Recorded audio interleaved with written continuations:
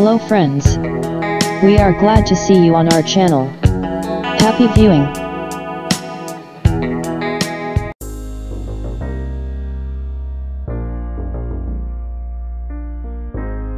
In the big leagues, smartphones have several excellent players, and most often in this category, users choose between the iPhone and Samsung's top devices.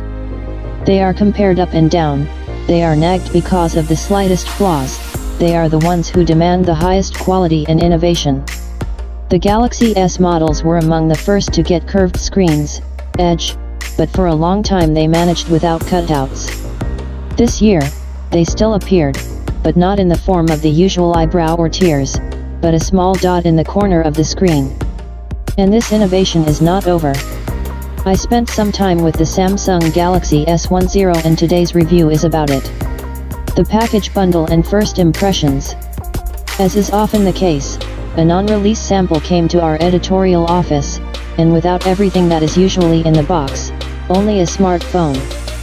The complete package includes a charger with support for fast charging, a clip, a pair of adapters for different USB connectors, branded AKG headphones and documentation. Depending on the region, there may be a transparent silicone case, and one of the adapters may not be.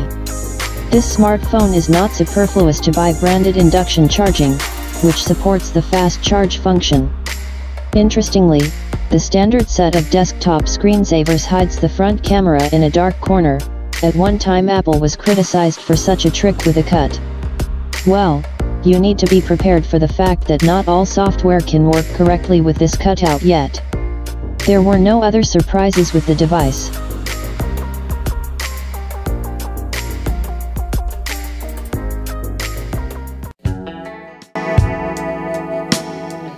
Thanks for watching.